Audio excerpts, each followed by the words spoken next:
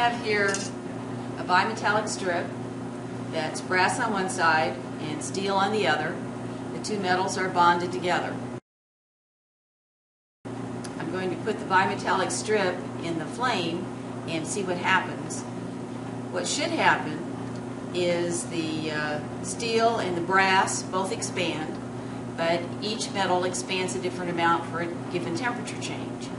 The brass should expand more than the steel, so the bimetallic strip should bend toward the steel side. Beautiful.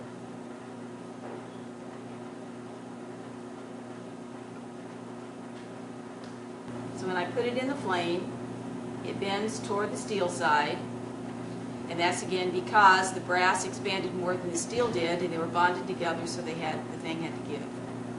Bimetallic strips are used in a number of devices as thermostats.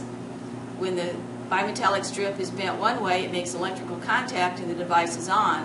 When the bimetallic strip heats up, it bends away from the contact, opens the circuit, and the device is off.